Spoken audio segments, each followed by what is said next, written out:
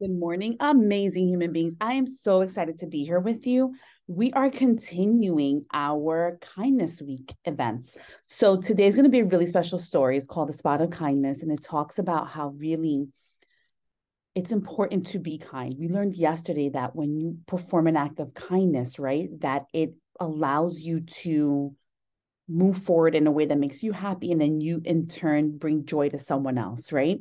So it's really like a domino effect. So today we're going to read our book. I cannot wait to get to it, so I'm going to share my screen and we'll talk a little bit more afterwards. This book is read with permission from Diane Albert. A Little Spot of Kindness, written and illustrated by Diane Albert. My name is Spot, and I'm not just any ordinary spot. I'm a little spot of kindness. I've never seen a spot of kindness before. What is a spot of kindness? A spot of kindness has a sticky back. The reason my back is sticky is so I can help kindness stick to you. Whoa. I come in so many colors because the easier I can be spotted, the easier it will be to remind you to be kind. Did you know that every time you are kind, a layer of happiness is added to your heart and to the hearts of others? And since you both have the power to make good choices, you can start making the choice to be kind. I know sometimes it's hard to remember to be kind, and that's why I'm here to help. All you need to do is place a spot on your hand, just like that. Now, every time you spot me, do something kind. I can't draw. This looks horrible. Don't you know that all great art starts with a scribble? I see it's working already. Great job using encouraging words when someone is feeling sad. Remember, being supportive is being kind. Can I please play with your dinosaur?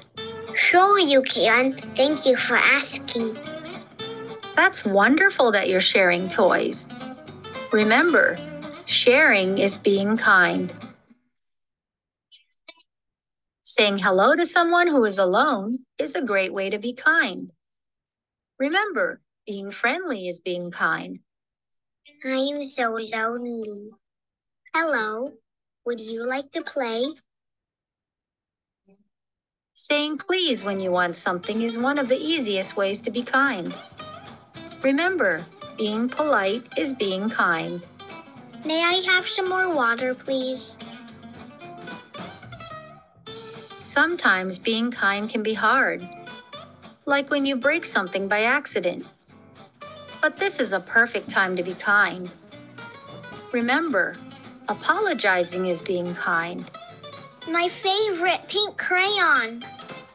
I'm so sorry I broke your crayon. It was an accident. Do you need help? Yes, please. Thank goodness there was someone there to lend a helping hand. Remember, helping is being kind. It's always fun to make messes, but it can be hard to clean them up. Remember, cleaning up after yourself is being kind. Waiting in line can be difficult, but not getting upset is a great way to be kind. Remember, being patient is being kind. Now grab a little spot of kindness so you too can remember to be kind. Hope you liked our video. Please subscribe. And I love the idea of really intentionally being purposeful and being kind, right?